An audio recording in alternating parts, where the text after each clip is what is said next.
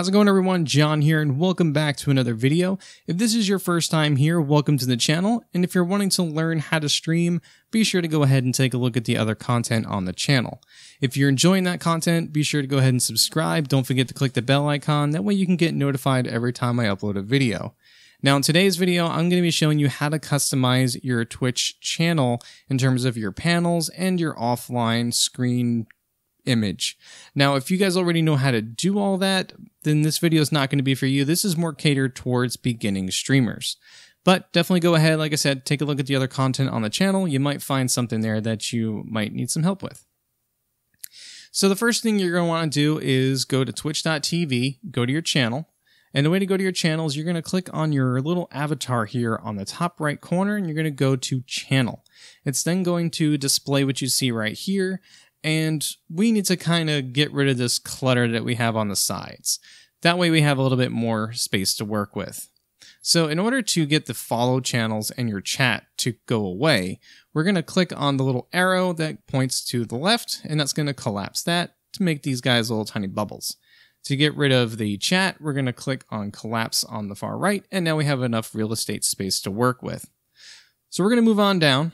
These are the panels that I currently have for mine. Now, yours might look different. You may not have it as wordy or as eye-popping with the images and everything like that. That's perfectly fine.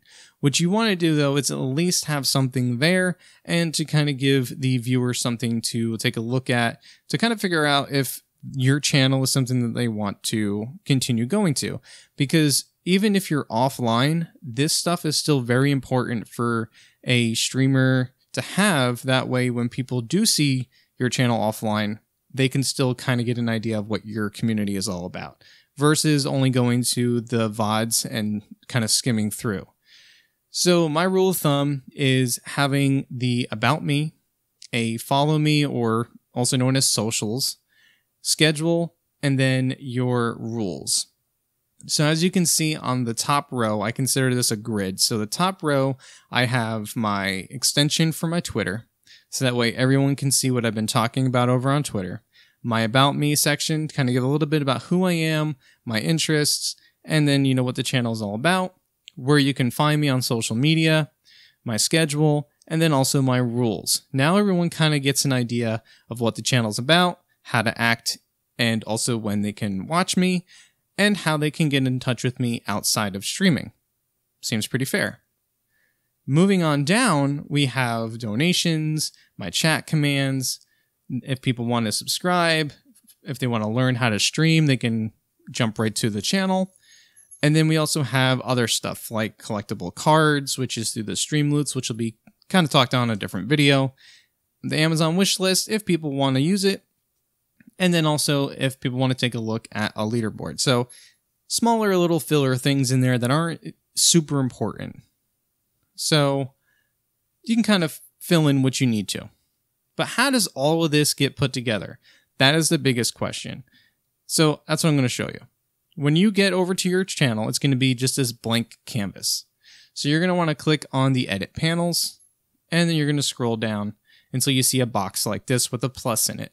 When you click on it, it's going to say to add a text or image panel or an extension panel. So an image panel is going to be basically something like this, where it says donation, has an image in it, and we can do some other stuff with it. An extension panel is going to be something like this, or something like that. So what we're going to do is we're going to click on this, and now it gives you this blank panel to work with. So you can add a title to the top here. So we'll say title. You can add an image. And what you're going to do is you can click and drag the image. And I'm actually going to find you guys an image that I'll use. So now you can see that it's already got the like cropping grid box around it. So we're good to go. So we can hit done. And the image is going to be scaled to 320 pixels wide. So if you're going to go and create your own, then you want to make sure that it's at least going to be 320 pixels wide. That way you can keep the width and you don't have to worry about cropping the photo. The height, I don't think really matters, so you should be okay with height. But it's also going to matter on how small the text is inside the box. And I'm going to show you guys an example of a bad type of photo that will be able to be used on here. Now you can also make it a clickable link or a clickable photo. So what I'm going to do is I'm going to grab one of these. I'll just grab my YouTube. So I'll paste that in there. And then you can put this in here, any type of description you want. And then hit submit. So once the submit is grayed out, go over here to the top where it says edit panels, and you're going to uncheck it. So now everything will load up. And now you can see that there's a title on the top. You got the picture here and then a description for it. If I click on it, it's going to bring me right to the YouTube channel. Now, if I was to, like I was giving the example before, if I was to go and grab a different photo, let's say I was going to grab something for Mixer. See how now there's the box here, but this isn't going to be included because it's outside of this box. So if I want to grab everything, I can do that. And then I can go ahead and hit submit. Go up here again. And as you can see, it is super, super small. It's still clickable, but it's super, super small and you can't read it. So even though the image is a lot wider, it's about 800 pixels wide, you can still see that I had to go and crop everything in there, but it's so small. But if I was to take another photo, if I was to take one of my YouTube thumbnails,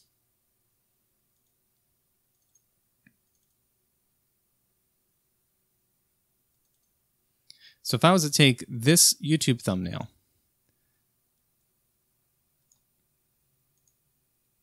and then submit it, now you can see that it's larger because the information inside of the photo is much larger. So that is also a 1920 by 1080 photo. So you can definitely see that it's going to shrink and crop everything to the 320 regardless of the size of the photo. So let's go ahead and we'll remove this.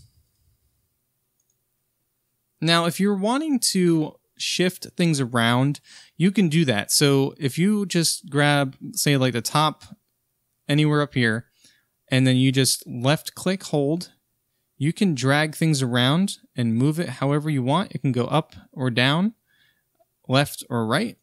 And then once you save it, it will shift everything.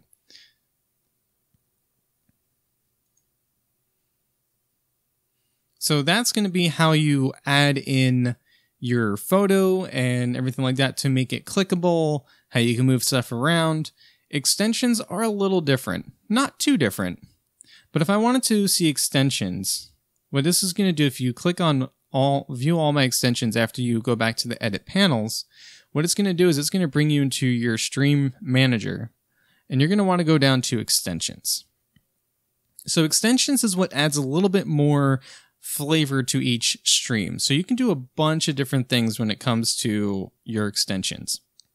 You can do stuff for games, you can do loyalty points, schedule and countdown, viewer engagement, music.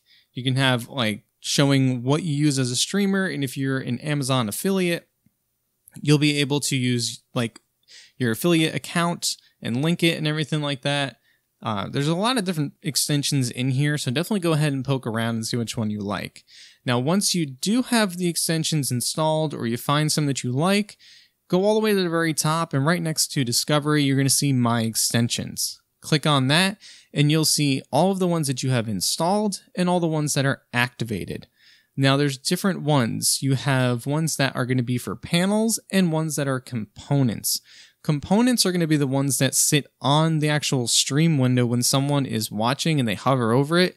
It displays stuff. So the Prime subscription and the Amazon one will actually show kind of like a list of all your stuff when it's hovered over and clicked on. Now, the viewer can remove that away if they don't want to see it.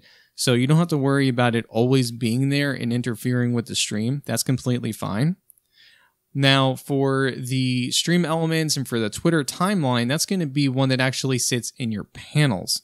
So as you can see here, here is my Twitter timeline, and then here is my StreamElements leaderboards.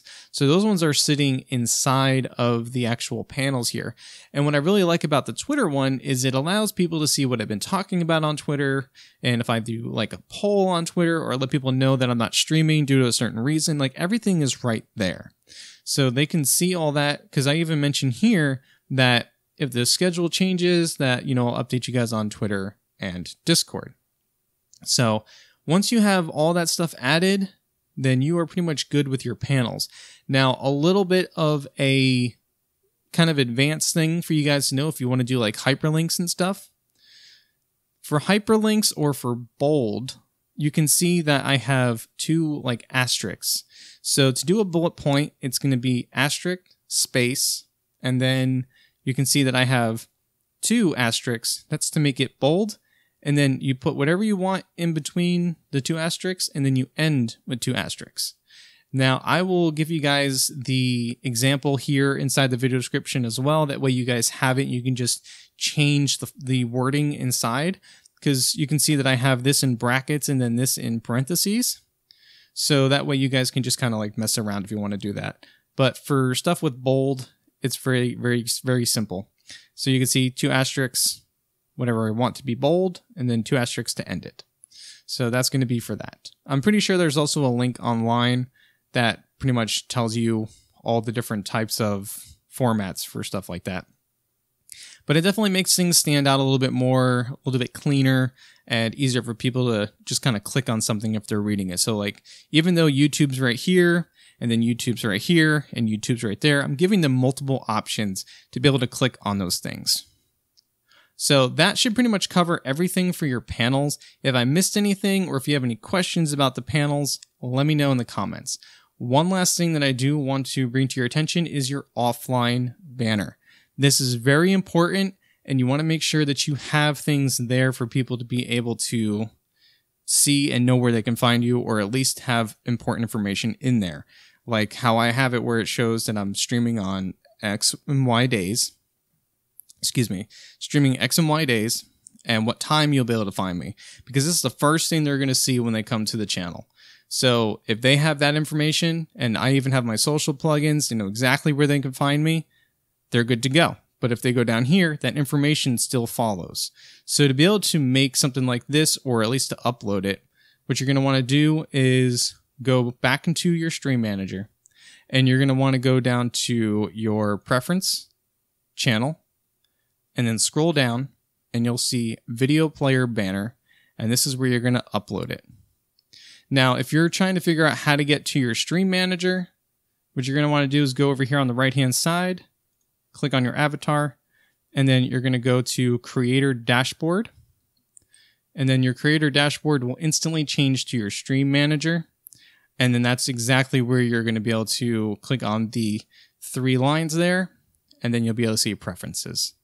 I also have an entire video that goes over this, so make sure you guys take a look at that. I'll link it in the card above, as well as the video description below too. So you guys are getting a lot of information in this video, so if you've stuck around this entire time, you guys are all-stars, and your channels are going to look great. But this is pretty much it. If you guys have any questions, though, or if I missed anything, please let me know in the comment section below.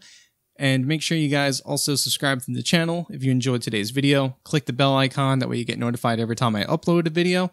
And you guys can catch me over on Twitch every single Monday, Wednesday, and Friday, streaming, talking, whatever. We can talk shop. You guys can watch me fail in games. It's always a good time. So I look forward to seeing you guys in the next stream or in the next video. Thank you so much for watching, and take care.